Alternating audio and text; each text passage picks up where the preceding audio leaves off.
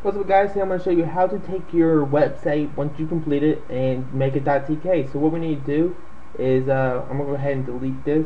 This is just my other website. So we're just going to go ahead and open up your Internet Explorer and go to Dropbox.com. I'll have a link down below. Go ahead and download it, install that, make sure you have that, and go to dot.tk. I'll have a link down below to this website also. And what we need to do now is, once you got Dropbox installed, we're going to go ahead and go to Start Computer, go to Local C. We need to go to User, Computer, or whatever, or Owner, whatever you named your computer is usually your name. Go to My Documents, go to My Dropbox, go to Public, and we're going to open up the file that we made, Control C, and copy it and paste it. Now basically what this is doing is putting it in Dropbox, and now we need to right click, go to Dropbox, and copy public link. Now what this public link is basically the link for other people to see it. So we can basically have it like this, or we can make it .tk with it and name it whatever we want. So basically our website is on the internet, but no one knows the URL because it's the funky URL. So what we need to do is go to dot.tk and go to Control V, paste the URL into here, go ahead and click next. And what we need to do is rename our websites. We're going to YouTube .tk, and go to, make sure we capitalize all this. Actually we're going to rename this so we don't get in trouble for YouTube. We're just going to name this website test, and we're going to FAR, type this code in, GMVSM. Go ahead and scroll down, click confirm. This name has already been registered, so what we're going to do is actually change this, I guess, web, or oh, I know why, because YouTube, or test for YouTube.tk. I forgot, I already went ahead and did this. So once you add that in there and click confirm, it'll bring you to another page saying that your website's launched.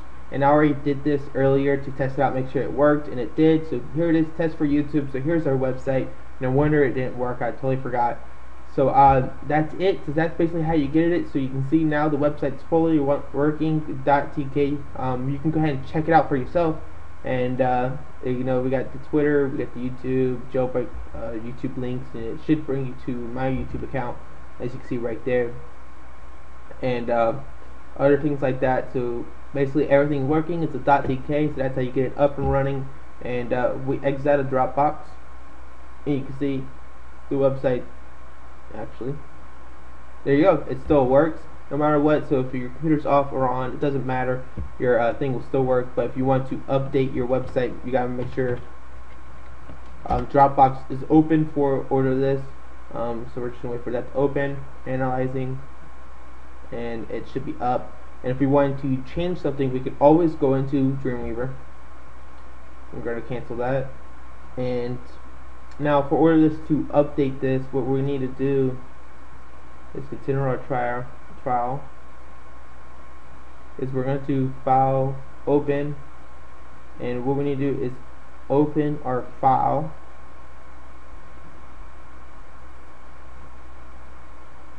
And we're going to open up the index.xl. And what we can do is delete all this here. And if we change something like this, we'll change all this and get rid of this.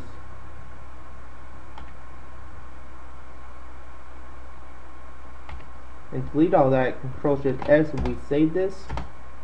Now we overrided the file, but we only overrided this website, this file right here. So if we reload this page or go to home, as you can see, it's still the same. But what we need to do is go back into Start Computer, Local C, User, Owner, My Documents, Dropbox, Public.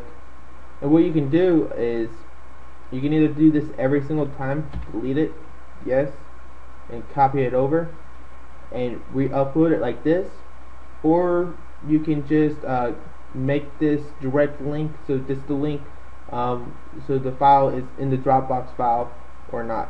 So basically, if we go back to the website, we reload it, we go to home, as you can see it reloaded, there's nothing there because we updated it. You can do that every single time, or you can just go into Dreamweaver and change the location of the file and save it there and into Dropbox. So every time you upload your Dropbox, you hit Control-Shift-S, save, enter, it saves.